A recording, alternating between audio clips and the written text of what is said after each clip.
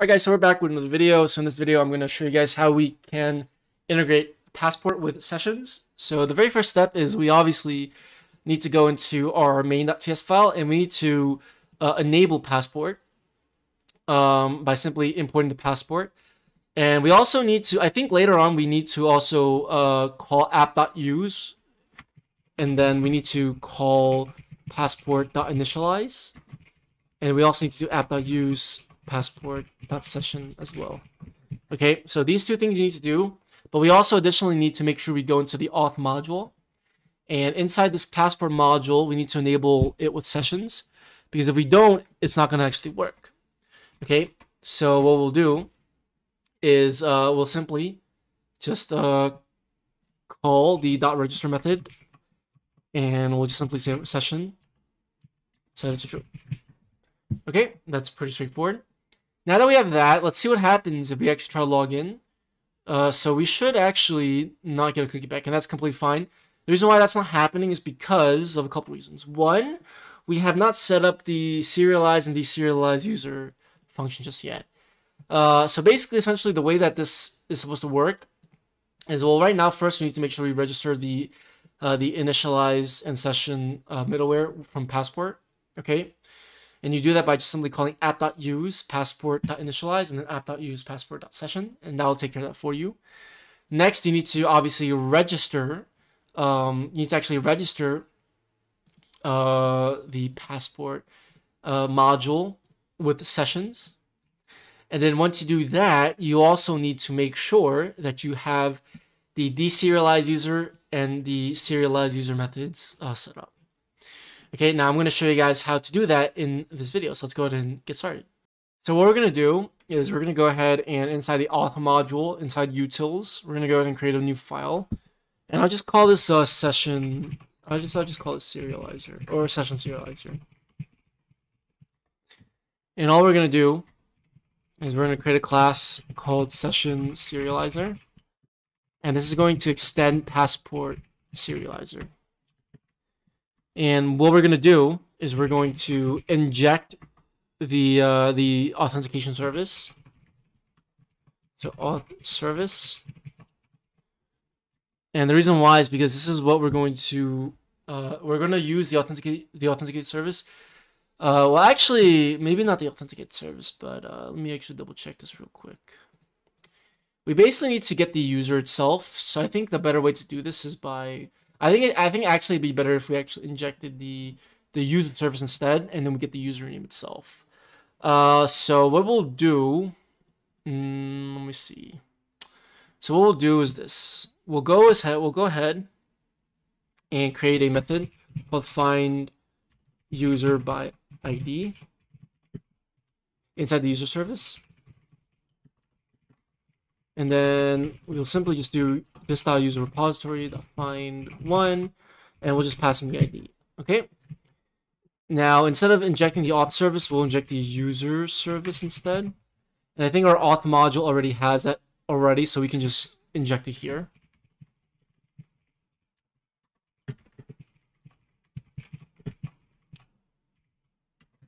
Okay, cool. Just make sure everything's good. Oh, whoops. What's going on here? Inject. Oh yeah, we also need to make sure that we implement the serialized user and the serialized user functions as well. Let's not forget that. Okay, cool. I'm not sure why this is still giving me. Oh, I need to call the superclass or the superclass constructor. All right, so we should not get any errors. Great. Now, if I go ahead, I'm going to go inside the auth module real quick, and I'll just simply add this as a provider. And we should get no error.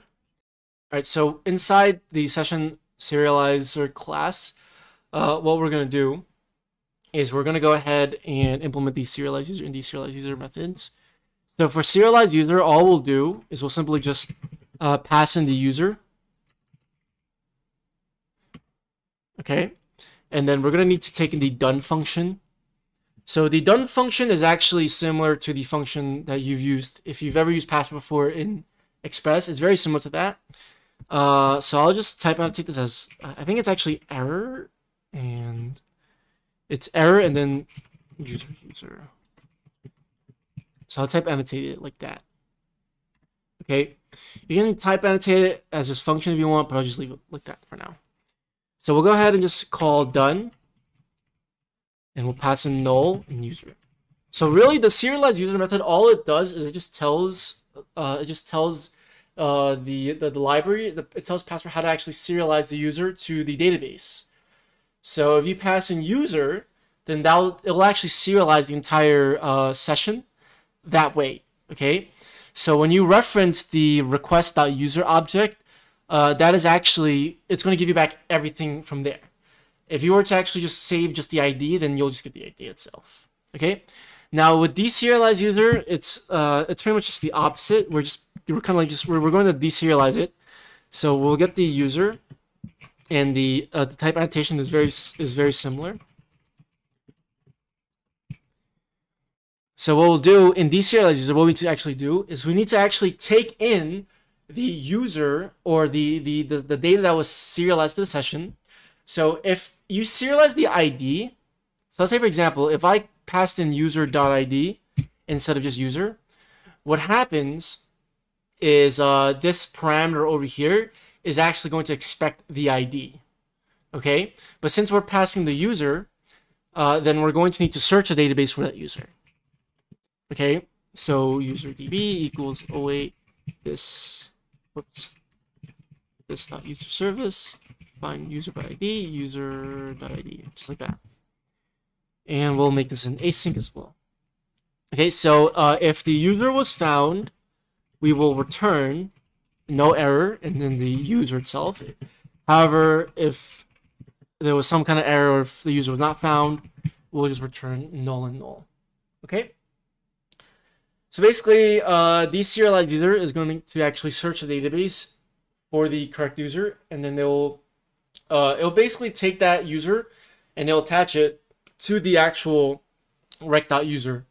Okay. So remember, serialized user tells you how to serialize the session, and the deserialized user will take that session the way that it was serialized, and then it'll kind of like unpack it. It will take that ID or whatever it is that you saved to the session, and then it'll search for that user and then give you that user object so you know who is actually authenticated. Again, this is how it's done in the Express and NestJS way. All right, so that's pretty straightforward. So now let's make sure this actually works. So for some reason, I don't know why it's not working. Let me actually just write some console logs.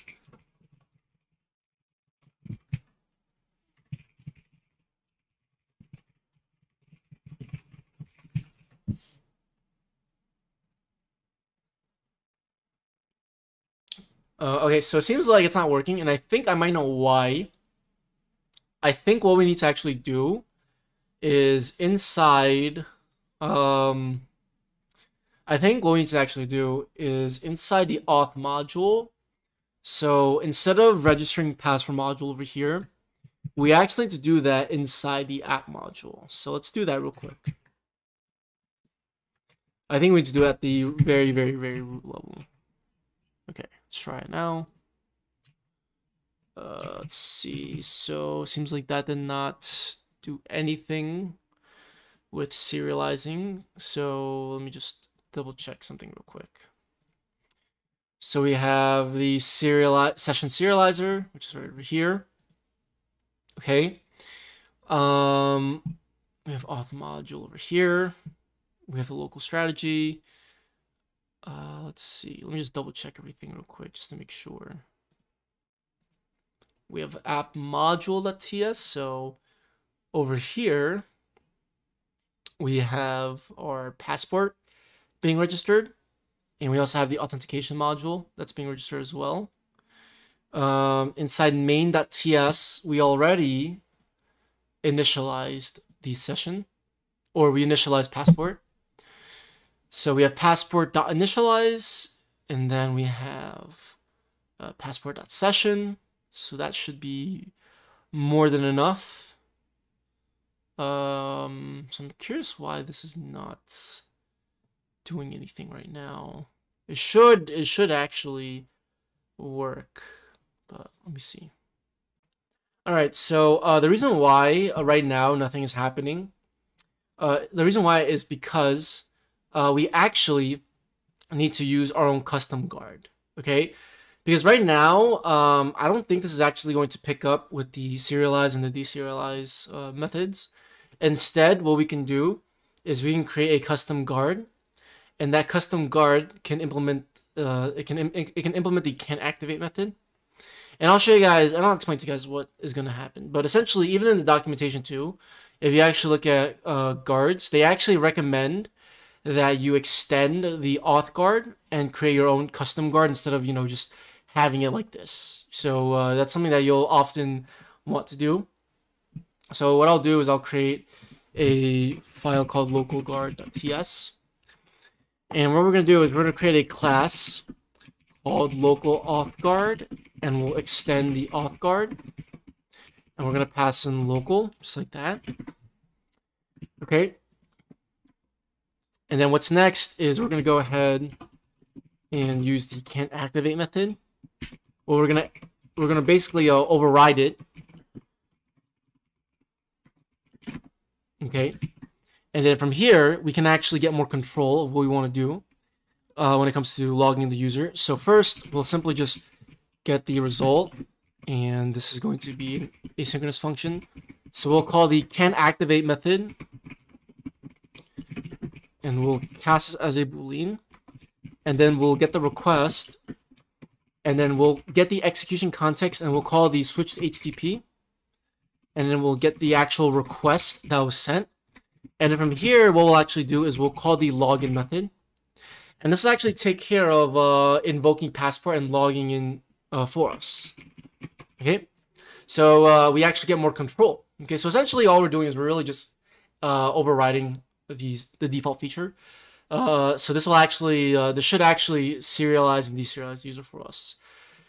So now instead of using the auth guard local, we're going to go ahead and simply import that local auth guard, and so that guard will be used. So it'll invoke passport for us. So you'll see in just a second that it'll log all of these lines that are inside the strategy as well as the validate methods. Okay, so that will tell you that passport is actually being invoked, and you're going to see that it's going to log the serialized user method. Or not method, it's going to log the serialized user message that we had put inside the function call. Okay, so let's go ahead and test this out. So if I call this endpoint, you're going to see that it says inside local strategy .validate. It logs our username and password. It logs validate user. It says validate user validation success. And now look what happens is it logs serialized user. So when we first log in, it's going to call serialized user, because remember, serialized user is going to be invoked in order to tell us how we want to serialize the user to the session. So do we want to save it by their ID? Do we want to save just their username? Whatever it is, right? That piece of information can be used later to deserialize the user. Okay, so you're going to see that right over here. If I were to pass in an invalid password, it's going to just give me back an unauthorized. And you can see that when I make that request, it calls deserialized user, okay, but it fails, like the authentication fails. Okay, so using guards, we can actually also protect our routes too, because right now we can actually access all of our routes. So let's say, for example, if I create a new route inside the auth controller, let's call this status, and then what we'll just do is we'll just say get auth status, and you'll notice that if let me just add the request decorator.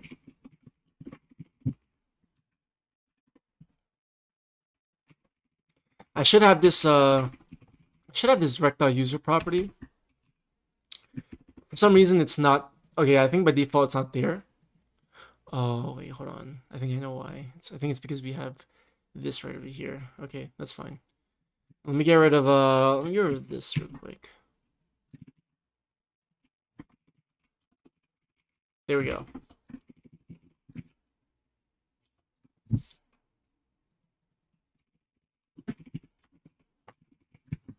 All right, so let's try logging in now.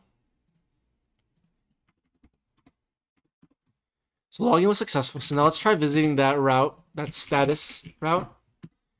So you're gonna see that it says 200 OK. So it seems like that's good. Now if I restart the server, okay, it's gonna give me a 200 OK. Now that shouldn't. Now it's actually giving us the actual correct response. It's just that user's not defined. But what if I want to protect? What if I want to protect this route? So that way we don't allow users who are unauthenticated to visit this route. Okay, because on the front end, typically what you can do is you can create an endpoint, or you can make a request to an endpoint on the back end. And if that backend returns a 401 or like a 403, then you can tell the user that they're not authenticated. So how do we handle that on the front end or on the server side? So what we can do is we can create another guard. Okay, and so right now this guard is used to invoke passport. Okay, so for example, let's say if I were to well, let's say even if I try to use this guard for this route, let's see what happens. You're gonna see that it says 401 unauthorized. Okay. But typically it's better if we actually use a separate guard for this instead. So what I'll do is let me get rid of that.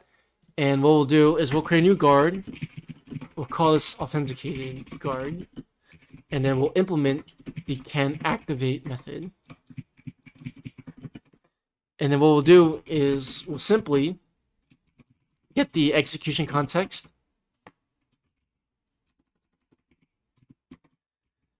Okay, and this will just return a promise of any. And essentially what we're gonna do is we're gonna get the request. So we're gonna switch to HTTP, because that's the protocol. We're going to go ahead and get the request, and the request itself should have a method called isAuthenticated. Okay. So for example, let me see if I can do this.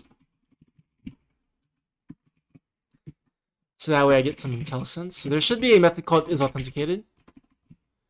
Okay. And this will literally just tell you if the user is authenticated or not. Okay. So if I do return rec.isAuthenticated. Now, one more thing. Let me actually also label these as injectable. Okay. So now if I go back to my app and if I do use guards, authenticated guard, instead of returning 200 every single time, it should give us a 403, as you can see right here, because we're not authenticated. Okay? So that's how you can use guards to protect your route. So now with all of our other microservices, or with all of our other endpoints, we can protect them. So let's say, for example, if I try to go to /API/users, you're going to see it says 200 OK. But what if I want to protect that route? So I can go ahead and go over to right over here. And I can go ahead and just simply do use guards, authenticated guard. And if I go ahead and request again, it's going to give me a 403 forbidden, which is exactly what we want, because we don't want the user to access a route where they're unauthenticated. Okay. So that is pretty much how we can integrate Passport with sessions. So now, let me go ahead and log in. So let me go ahead and log in right now. Okay, now if I access this route, you see it says 200 OK. So now we actually have a cookie. Okay, we actually have a cookie that is going to be available for 1 minute, and now I can make requests with this cookie, and the server says, "Hey, look, you have this cookie. Okay, you have this cookie. This cookie is valid. It has not expired. Okay, that means that you have access. You're authenticated, and you can access our resources. If they don't have that cookie, that means they're not authenticated, and they'll have to re-authenticate in order to get that cookie." Okay, so now, up until now, what we've done so far was we actually have a full application with authentication sessions. The last thing that we'll need to do is integrate a session store. Because right now, if I restart the server, we're going to be immediately logged out. And oftentimes, you might not want that. You want to keep the user logged in for, let's say, a period of time. Because all of our session stores right now, it's basically all stored in memory. And what we could do is we can set up a session store using something like MySQL or whatever database that we're currently using to save all those sessions. So that way we can keep the users logged in. Okay, so I'll show you guys how that's done in the next episode. So that'll be pretty much it for this video. Hopefully you guys liked it. And if you guys did, definitely leave a like down below. I'll see you guys on my next episode. Peace out.